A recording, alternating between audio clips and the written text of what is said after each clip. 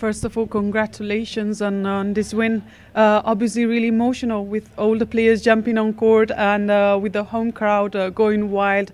So what does such a win and a moment like this mean to you?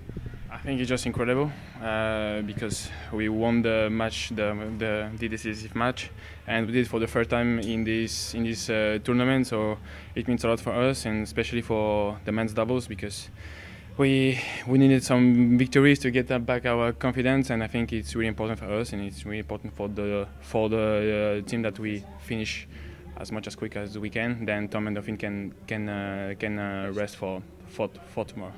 And again in the finals, but on home soil, so obviously really special. Coming today to this match against these tough German opponents, what was the plan?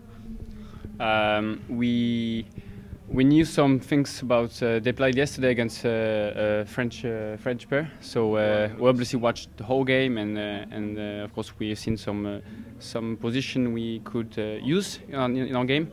I think it was really 50-50 in the first set. Both pairs were playing good, and yeah, I think we just little details were in the first set, and then second game we were definitely more confident than them. I think in the rallies. The first set was yes, very decisive set, and yeah, I think the first set was kind of the key of the match.